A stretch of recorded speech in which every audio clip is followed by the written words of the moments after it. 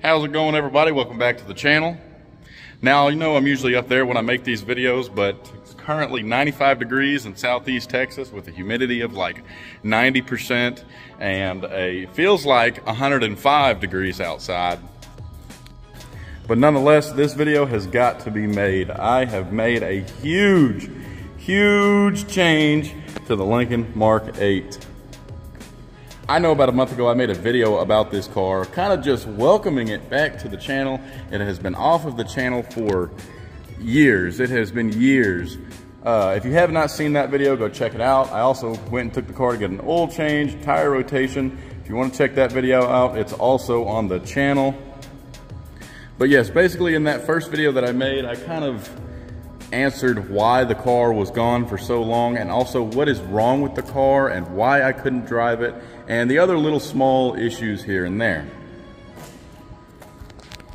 Now, in the Mark 8 community, the modification that I made is a very controversial one. I myself have kind of been on the side of air ride only. If you want to swap the coils, you might as well just go buy a Thunderbird or a Cougar. However, due to recent issues with, well, not recent, but everlasting issues with the air ride system that I've had on this car since I've bought it, yes, I have finally made the switch to coils. No more air suspension, no more check air ride, no more none of that. Enough was enough, and I just could not battle the system any longer. The car was parked about 2 years ago with air ride troubles. The air compressor, for whatever reason, would not cut on.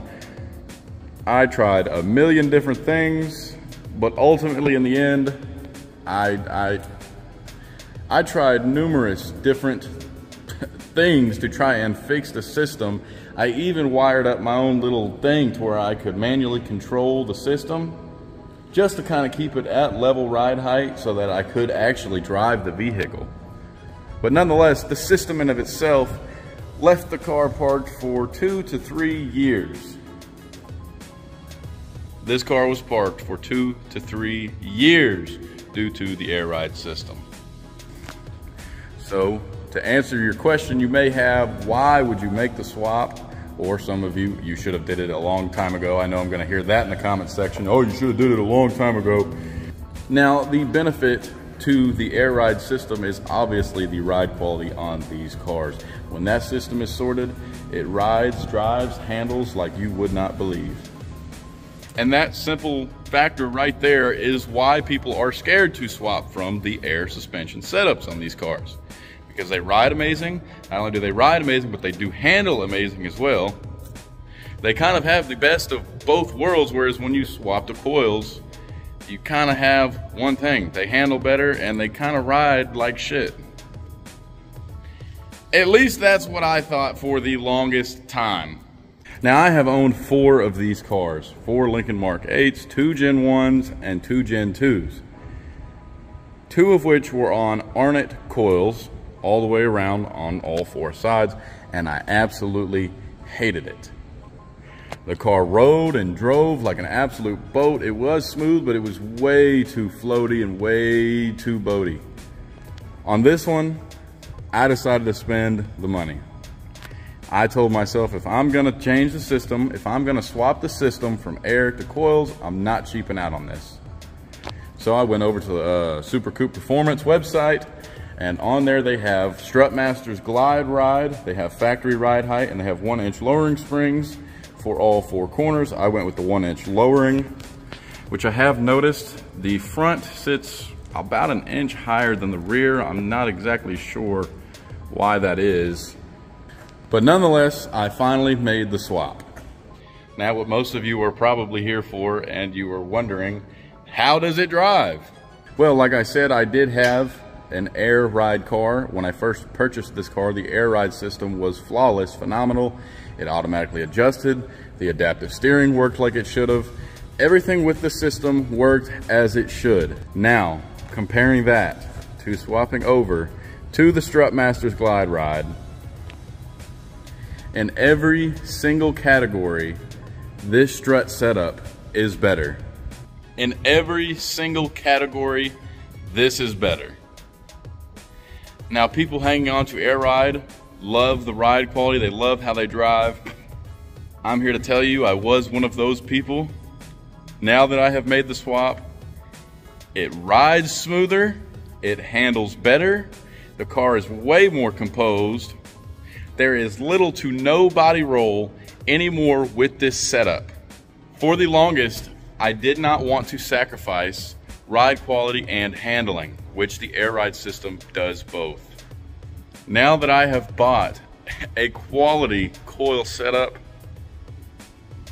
I can tell you that it was worth ditching the air ride. No, I won't have the novelty of the adaptive steering working anymore, because when you delete the air system, that control module controls both. No longer will have adaptive steering, and I will no longer have the ability that when the car jumps on the highway, it automatically lowers and raises. But you know what? I am totally okay with getting rid of all of that.